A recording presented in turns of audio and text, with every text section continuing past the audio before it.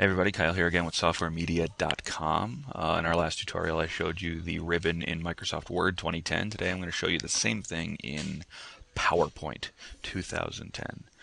Just like in Word, in PowerPoint, the ribbon has replaced the normal toolbar where you would see File, Edit, View, Window, and all that stuff. Instead you've got your tabs and all of your common commands and other menu items right up here for easy access. So your first is your File tab, and that's kind of where you save your documents, open, close, view all your recent documents, you can print things.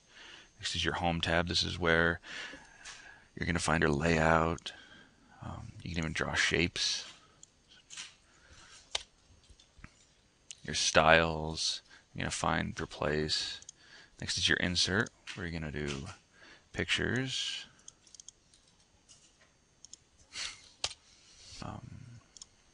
You can reset your whole layout to its original formatting.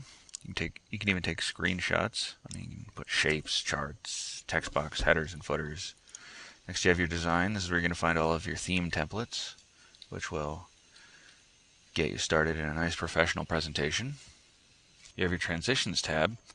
This is where you can add all of the transitions between slides, and this is very similar to video editing, where you'll have various dissolves, push, wipes, splits, things of that nature. And this is only if you want to go from one slide to the next. So, example, a new slide, then a fade. Next, you have your animations. This is where you're going to animate individual elements of your slide. For example, if you want to fly in, float in. You can add many more animations from here. They have many effect options.